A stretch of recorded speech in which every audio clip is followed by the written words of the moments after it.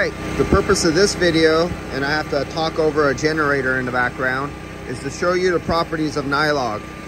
So we have the vacuum pump on. We know we have a vacuum leak from the previous video. We could pull down to 17 microns. Let's see if we could show it to you right there. So that's 1700 microns right there. That's with the vacuum on. Now watch what happens. Let me put this down without dropping it all the way. Let's turn off the vacuum. There we go. We lose our vacuum. And it just kind of holds right there, because we know it's leaking at that O-ring right there. And actually, if I put high pressure nitrogen in it, it actually blows out with high pressure nitrogen. I showed with the refrigerant leak detector it was leaking right there. But look at the vacuum that we're holding. You could barely read that. It wouldn't be fast on the analog gauges, but it's instantaneous with a micron gauge. Let's turn over, open the vacuum again. Boom, right into the micron range. That vacuum leak leaks huge under pressure. Barely leaks under a vacuum, but it does bleed off solid. Now, we have the vacuum drawing again. I have the NYLOG. Let's see if I have enough NYLOG in here to do this. So what I'm gonna do, if I could zoom in here, I'm gonna do, let's see if I can do this. Oh, my NYLOG is running out. And okay, I'm gonna have to try. And it's really thick. Do you see how thick that is? I'm gonna try to smooch that around with my finger.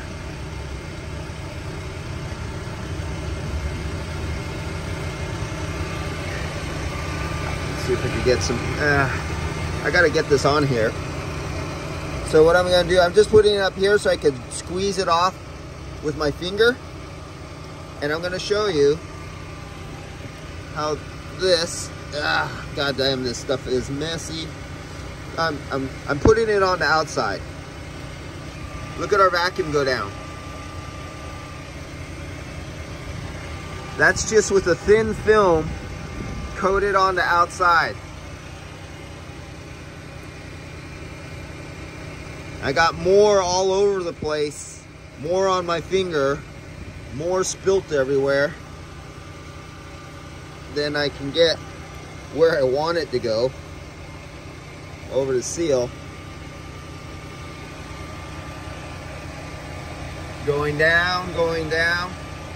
That is how good NYLOG is at stopping vacuum leaks. NYLOG is a refrigerant oil. NYLOG is not a sealant. NYLOG is just a thickened refrigerant oil. No contamination possibilities, because it is refrigerant oil. Just like mineral oil, remember Vaseline, petroleum jelly? Vaseline is that liquid mineral oil that your grandmother would buy in the pharmacy to make you drink it as a laxative, or put it on you for some reason on your skin, or put it in your eyes for eye irritation, you know, that stuff. So petroleum jelly, Vaseline is the exact same as mineral oil. NYLOG is compressor oil in a thickened state. And let's see, let's turn this off. Turn off the vacuum. There we go. That's with the vacuum off. Right now the vacuum is stabling out. It's steadying out.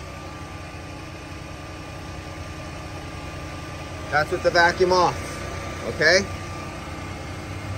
And you can see it's open here. It's open here to the system. And just by putting NYLOG on my finger and smearing it where there's a vacuum leak and a pressure leak, it stops the vacuum. And that is what NYLOG does. That's why you put it, either silicone grease or NYLOG, you put on your O-rings and then assemble the system back together. All right, guys, I'll catch you later. I have more tests to run on this thing. I got to put some dye in the system if there isn't my dye in the system.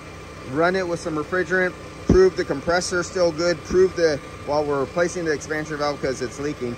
But I want to make sure everything is working. I want to make sure the electronics are working, the temperature controls are working. So I need refrigerant in this system so I could prove everything is working before we replace the leaking condenser, the leaking expansion valve, and the leaking O-rings. I don't care about that now. I want to find all the problems. So now I jump to the next step, completely fill it up with refrigerant, run some tests, and then recover it back out, and then give them my full diagnostic. The big picture, as Chris from HVAC videos would say. See you guys later.